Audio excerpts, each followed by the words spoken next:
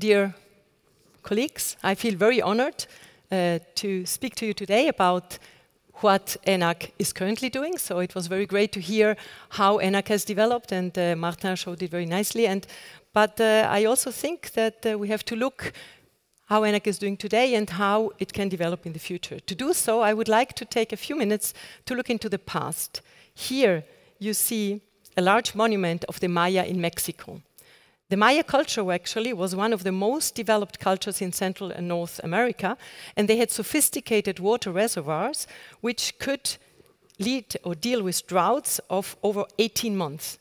And they had also very sophisticated irrigation systems, and you can see wonderful constructions. The culture, the civilization, was decimated well before the Spanish people arrived. So what made this civilization fall, and what can we learn from them? Diamond identifies 5 factors that contribute to the collapse of the Maya as well as other societies. First, environmental problems, a missing link between population growth and environmental abilities, so for example, degradation of soils. The second one, climate change. The Mayas were confronted with unprecedented dryness periods well beyond 18 months. The third, war between the tribes. The fourth, collapse of essential trading partners. And the fifth, wrong governance and lack of foresight of the local government. If you listen to the 5 factors and you look at the situation today with energy, climate, it sounds kind of familiar.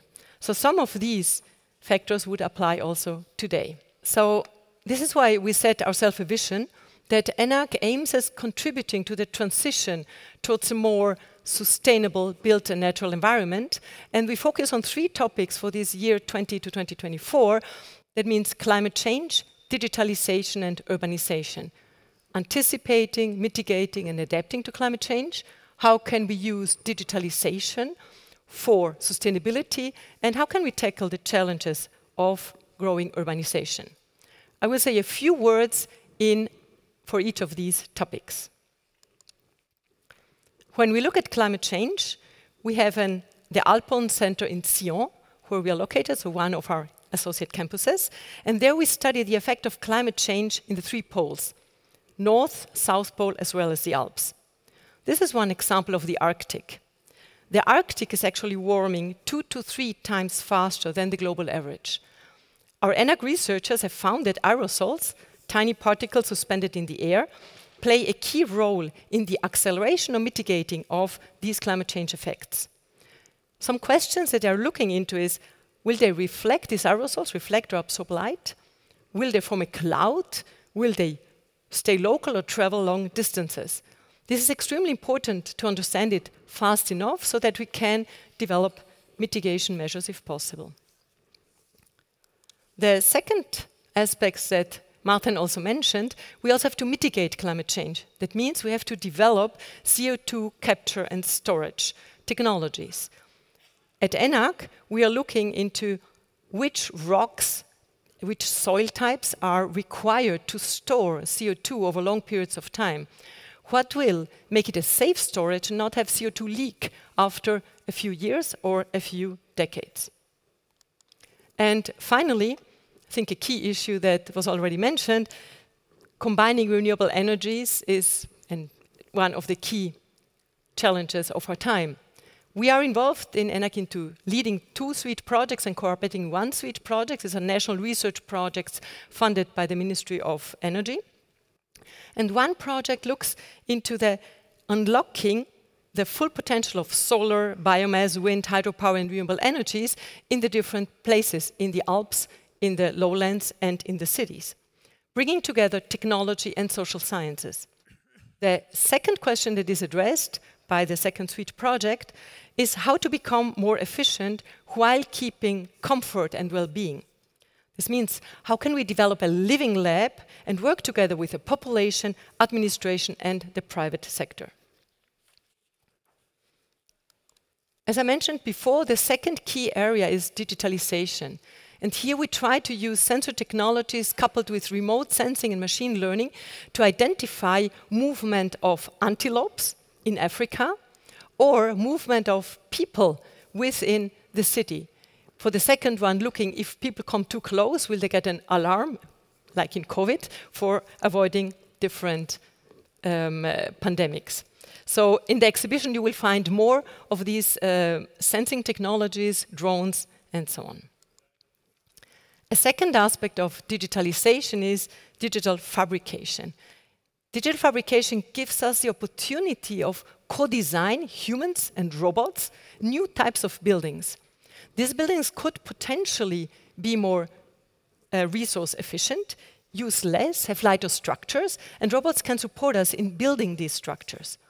The second thing that we can do with robots together with sensors is to identify, for example, in bridges, when they might have a crack, and having a robot filling in and making the crack, constructing on the go. So we don't have to close off the bridge for long periods of time, but we can really use this technology to make it happen.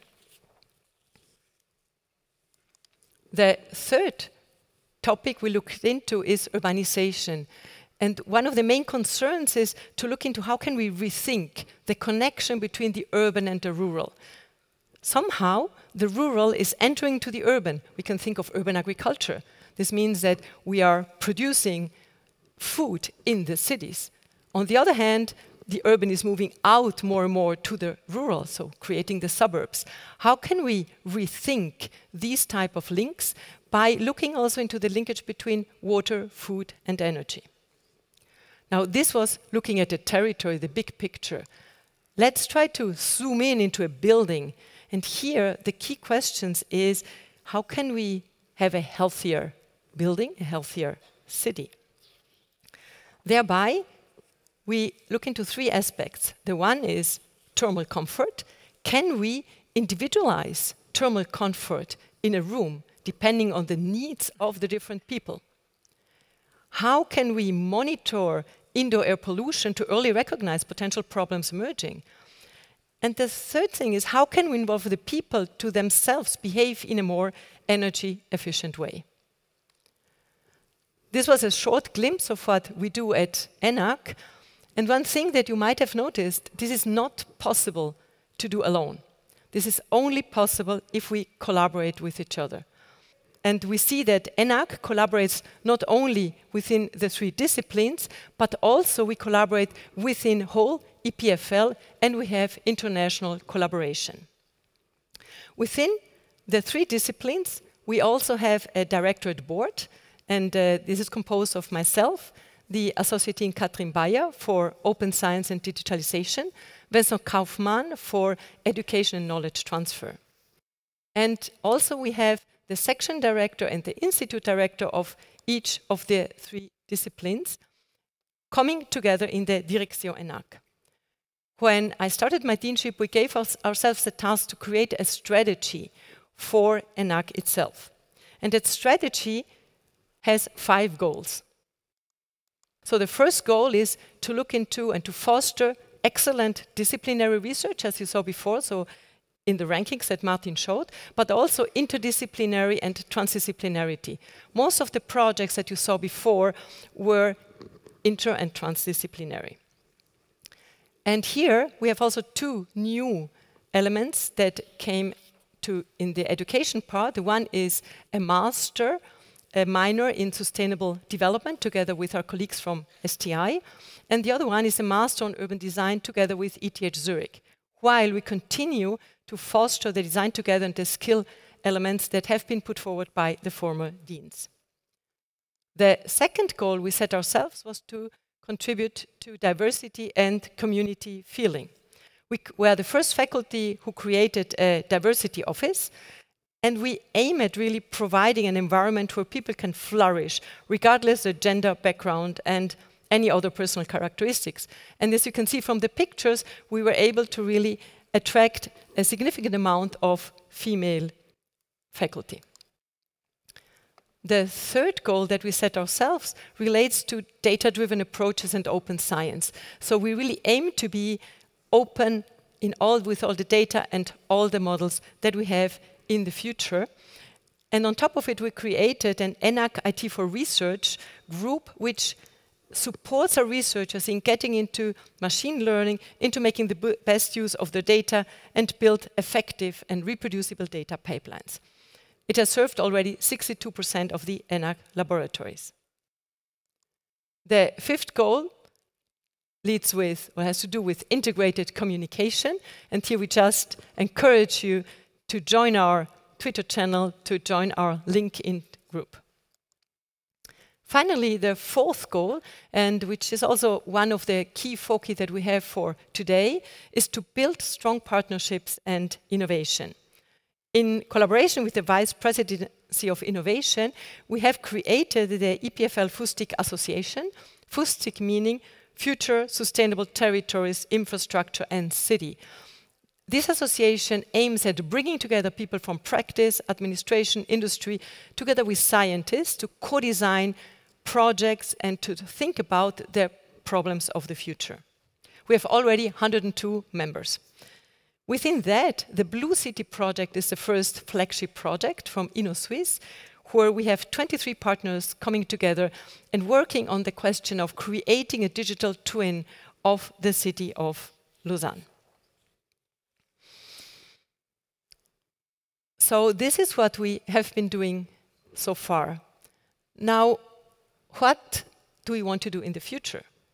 We are engaged now in thinking about 25 to 28. And we have been, I mean, climate change will accompany us, but are there some topics within climate change that might become more prominent and where we have to put a specific focus on beyond the topics that we have already addressing? One of the topics that has been emerging is the human ecosystem health. Can we identify or early anticipate new viruses, new epidemics, and how can we work with urban design to avoid that this becomes reality? We are working close with the Faculty of Sciences de la Vie in order to try to figure out what will happen if dengue comes, malaria comes, how do we have to redesign our cities to avoid that this happens? So really an early recognition of future health problems. The second topic that came out of our mind is we have maybe to look closer into the water, food, energy, and even the land use nexus.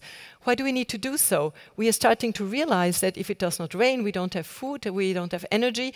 So how are these things interlinked? What are the trade-offs? And which problems can we expect to come in the future? And how are we going to deal with them? So these are two ideas that we have been thinking at the level of the Direction ENAC and with my associate deans. However, this event is also an event to co-design, as Alain mentioned. So it's also to understand together with you which are the topics that you think are relevant topics that we might not have seen so far.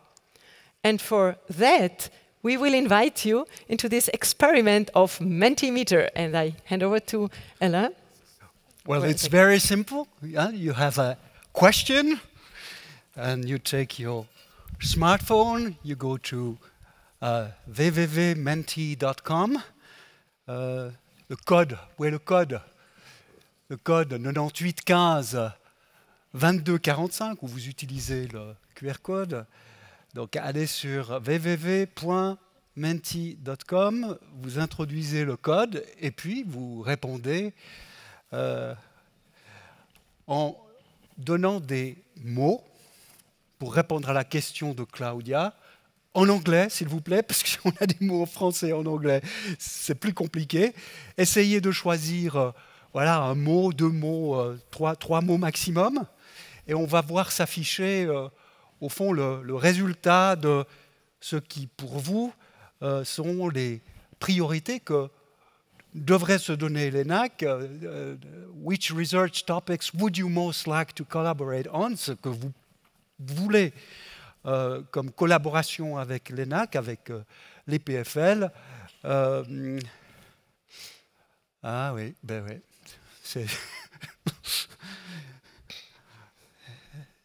Claudia, peut-être une première. On voit déjà quand même deux, trois mots Yeah, we can already see that there is really some elements emerging. So energy is really at the forefront. We can also see climate change, sustainability, mobility. I saw at some point also something like resilience emerging, food, health, water. C'est toujours intéressant de regarder dans les marges aussi, parce que les signaux faibles viennent peut-être d'idées voilà, qui sont en train de pointer, qui ne sont pas les plus évidentes. Yeah, exactly. So we see also human-centric building, I was saying, so putting the human people in the center, waste, nature, you can see digitalization, urban scarcity, which I find kind of a very interesting one. I'm looking at carbon tech.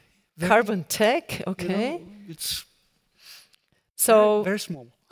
I think it's great intelligent maintenance. So we can see that there is a diversity of topic that you see that you can collaborate with ENAC, that we will then use and take up to think also of our strategy in the year 25 to 28, and please approach our researchers in the stands, in the exhibition, so that we can already start collaborating and sharing today.